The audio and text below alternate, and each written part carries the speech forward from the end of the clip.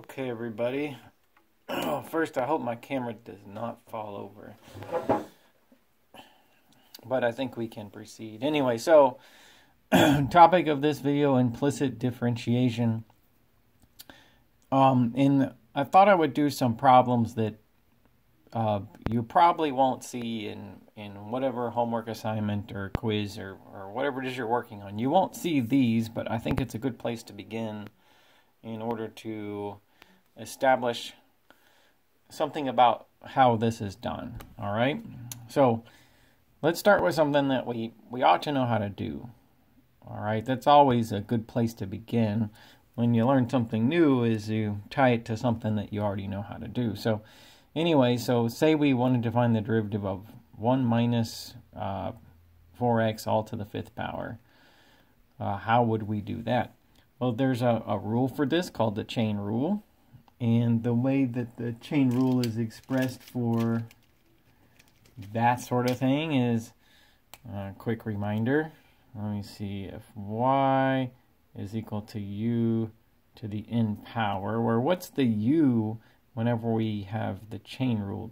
The u is some function, some formula that involves x, so kind of like 1 minus 4x. Well, in that case, then the chain rule says that its derivative is n times u to the n minus 1 power times u prime. Okay? So, now that would be the rule for this one, right? I mean, we can tell it's the same thing. So, it would be 5 times 1 minus 4x to the 4th power. And then this part is whatever the derivative of that, what I'm saying u is. What's the derivative of 1 minus 4x? It's negative 4. Okay?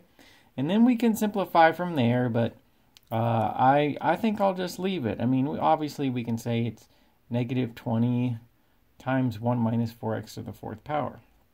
Now, when we go through this technique here that I'm going to show you in this video, we have to think about doing this, but in more abstract terms. And what I mean by that is, suppose I told you that I wanted the derivative with respect to x of y to the 5th power. And what's the y? Well, you're just going to have to, in your imagination, have this awareness that y is some function of x. You know, sort of like that y right there is something like 1 minus 4x. It's just that you don't know what it is. It's not given, or it's not revealed, or you're working with incomplete information. So suppose that this problem is like that one. You just don't know what that y part is supposed to be. What would the derivative be in this case? Well, I guess my point I want to make to you is, would the rule be used any different? I mean, I'm telling you this problem and that problem are the same. It's just that you don't know what the y is. So it'd be 5 times y to the 4th power. And then what would that next thing be right there? Oh, the derivative of the y. What are we going to say that is? Like here we said, well, the derivative of 1 minus 4x is negative 4. Here we're just going to have to say it's y prime. Okay? All right. Now, do you see how these might look initially different, but they're not different at all? Just one is working with less information than the other, but the same rule and the same process is in play. All right. Same thing with these two. Here's one more analogy. What's the derivative of cosine of 4x squared? Well, so real quick, we would use the chain rule for this. The chain rule for that sort of problem says if y is cosine of u, or again, what's the u in the chain rule? The u is some function that involves another variable, such as x. Okay, so yes, cosine 4x squared, so on. In that case, then it says y prime is negative sine u times u prime. So it's negative sine of the u times whatever the derivative of this u thing is right there. Okay, so in my case with this one, it'd be negative sine 4x squared times 8x, right? Negative sine 4x squared times 8x, that would be it. And then I could simplify this one a little bit, but at least for right now, I'm not concerned about doing that. Now, again, my analogy between these two is the same as it was between those two. What would be the derivative with respect to x of cosine of y, assuming that that y is some function of x that is not revealed in this problem? Well, you know, why would you treat it any different than that one? It would be negative sine y times y prime, right? Do you see how similar these are? 1 versus 2 and 3 versus 4 and so on. So that's the first thing I wanted to establish before we get into the details. Now, suppose that we wanted to find the derivative of something like this, meaning to find y prime, okay? One thing I noticed is that this problem is not solved for y. It doesn't put y as a function of x, okay? But still, that's somehow true, all right? In that equation, somewhere, somehow, y is a function of x. And what's my reasoning for that? Well, because that's how we do most math, most calculus, is that you have an equation where you plug in the x and you get the y. It's an input and an output. This one's not arranged that way, but somehow that must be true. All right, that's roughly our thinking about it. All right, so there we have it. That's what I'm after for this one. Working with that equation, assuming that y is a function of x, what's y prime? Calculate dy over dx, otherwise known as y prime. Okay, so as far as this goes, there's 2 steps to the method. All right, first step, take the derivative with respect to x of all terms on both sides of the equation, but all derivatives of y are immediately multiplied by y prime. And step 2, solve whatever you get out of that for y prime. Okay? So that's kind of like this, right? Whenever you take the derivative of y, so what's the derivative of y to the 5th power? It's 5y to the 4th, and I multiply that by y prime, because y is really something more like that. All right? Okay, so let's do that in order to find y prime of this. Okay, so I'll work on the method down here. I'm going to say, okay, well, we have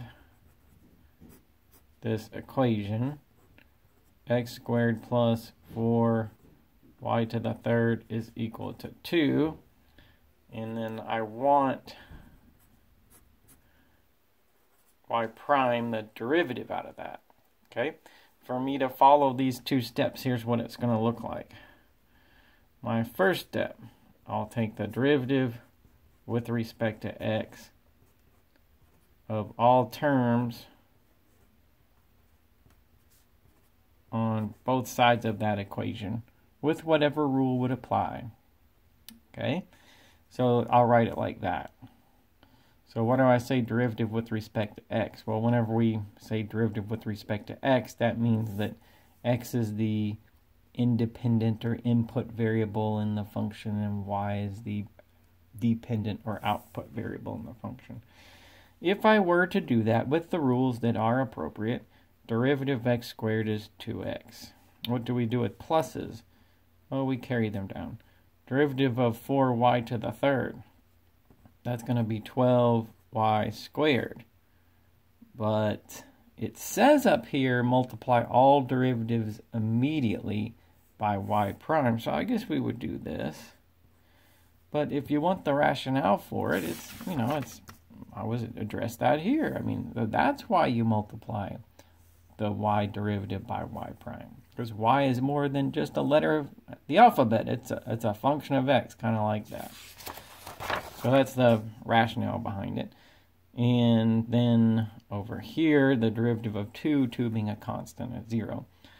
Okay, so there's that part. And then the next part, I just have to solve, whatever I got up there for y prime. Okay, so in other words, I can do things like if I was going to solve for y prime, I move the 2x over.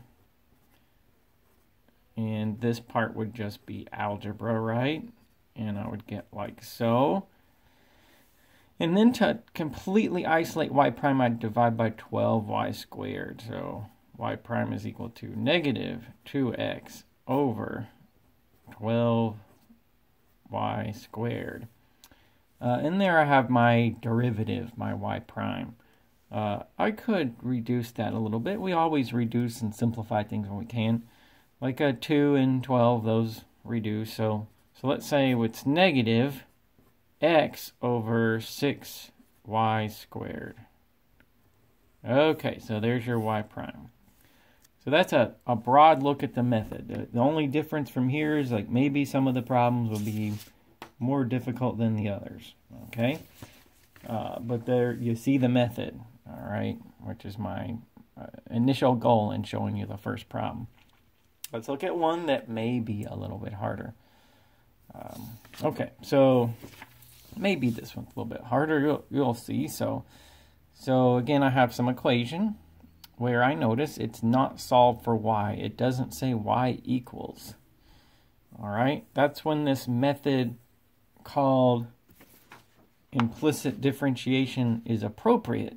Okay, if I have some equation and it doesn't say y equals, I mean, it's still assumed that somewhere in that equation somehow y is a function of x, but it's obviously not written that way, and I have to work with it the way that it is, let's say. Okay, all right, now so we have this, my point is we have the same starting position as the last problem. So what were the steps? Okay, so we said step 1, take the derivative with respect to x of all terms on both sides with whatever rule is appropriate. Okay, which I summarized that by writing this. And if I go from there, here's what I get. I notice on that first term, I would have to use the product rule. Okay, so the product rule, 6x to the 5th power, the derivative of the first term, times the second term, so f prime times g, in other words, plus g prime, what's the derivative of y to the 5th power? That'd be 5y to the 4th power, but again, times y prime, right? Because of what y is. Derivative of y to the 5th power is 5y to the 4th times y prime. And then times x to the 6th power. So f prime g, by the product rule, plus g prime, okay, times f. All right, so there's that part. So right here, all that expanded into this. So like this part right here, those two terms, that comes from the product rule, as was required to find the derivative of this. Now I'm to that minus. What do I do with that minus? I carry that down. What's the derivative of y? Well, I guess it would be 1. But all y derivatives, whatever they are multiplied by y prime. That's what the technique requires. And then over here, what's the derivative of x? That would also be 1. Okay. All right, now I got my end result on my first step. Okay. The second step is to solve like whatever that is, like whatever mess you got right there for y prime. Like it doesn't matter how awful that looks or how complicated it is, you solve it for y prime. Okay. How about this? Like I see I have y prime in two positions, like right there and right there. If I was going to solve for y prime and isolate it, I'd have to, my first move would be to move this over to that side. That 6x to the 5th, y to the 5th. That would go over to the right-hand side. So I'll go ahead and write that as my first step down here. I'll get 5y to the 4th times y prime times x to the 6th minus y prime. So that'd be these two terms. And I'm going to move this one to the right. So 1 minus 6x to the 5th, y to the 5th, okay? Now, my goal is to solve it for y prime. Like, I want an answer like I had to my last question. I want it to say something like y prime equals, and then I get some answer, right? I have to isolate that, though. And when I have, like, two different terms with y prime in it, the technique in that case is to factor it out. Here's what I mean by that. So, say I factored out y prime.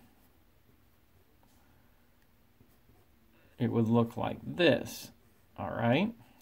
Can we verify that? Can you tell that my factoring is correct? What if you multiply back through here? Do you get what you had previously? So you do. So that's what factoring is. All right. So that can be confirmed. And now I'm here. Okay. And at this point, I'm only one step away from completely solving for y prime. All right. All I would have to do is divide both sides by this entire quantity. That's a multiplication. So if I divide, I'll cancel this. And I'll get my answer. All right, here it is.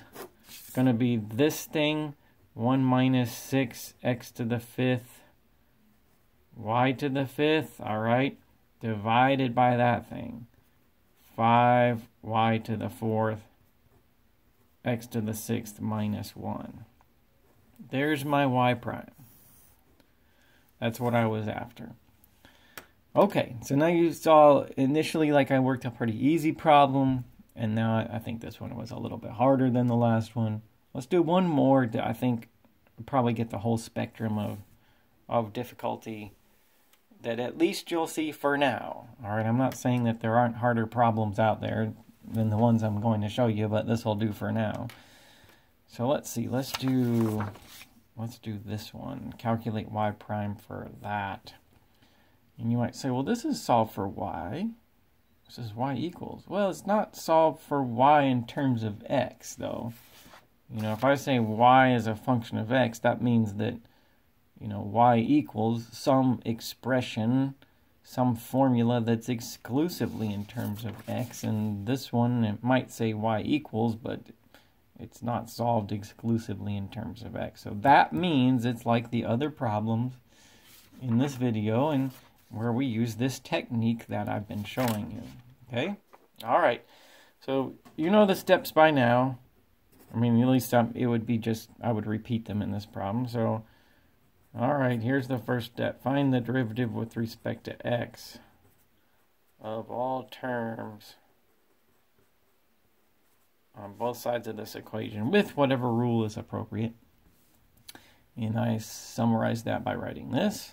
This says I'll take the derivative with respect to x of that equation in all terms on both sides.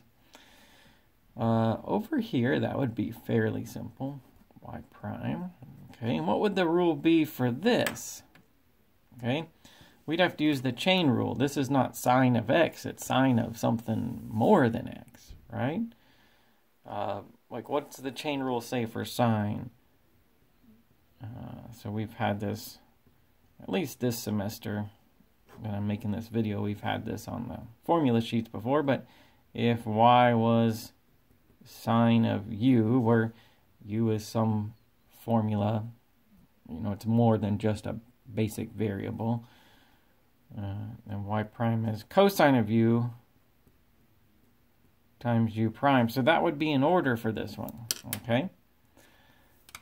So I need to do this. I need to say cosine x times y, then times the derivative of that interior part right there. U prime times the derivative of the u. Well, that'd be times the derivative of x times y. Well, for that, I have to use the product rule. What's the derivative of x times y? Well, f prime times g plus g prime. What's the derivative of y? Y prime times x. So it's going to look like that. All right? Okay. So now let's say that I've done my part that I need to do here in the first step. Second part. Now you know I'm going to solve for y prime. Okay, I'll do one step over from here to here. I'll distribute. I know that I'm going to have to multiply all this together in order for me to move the terms freely how I need to. So let me write down y prime. Let's multiply in here. Let's say y times cosine xy.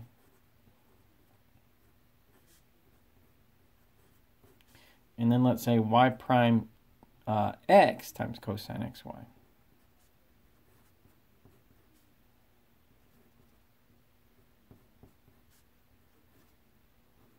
Okay, so that'd be that right-hand side as it plays out. And again, I'm going to solve for y prime, so that means grouping those terms together, factoring, and solving. So let me move this over here. So like this moving to the left, that will make it negative.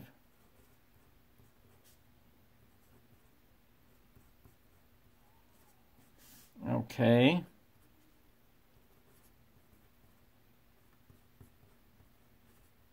And then that would leave this behind, right?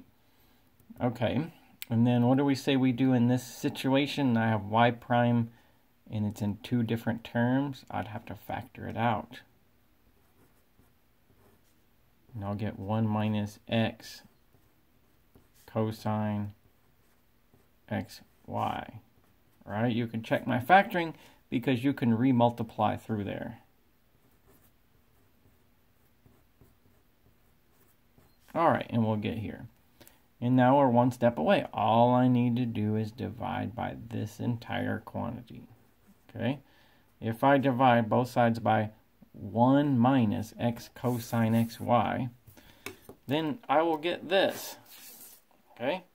This thing right here, y cosine xy, divide by that entire quantity, 1 minus x cosine xy. And then there it is. There's our derivative.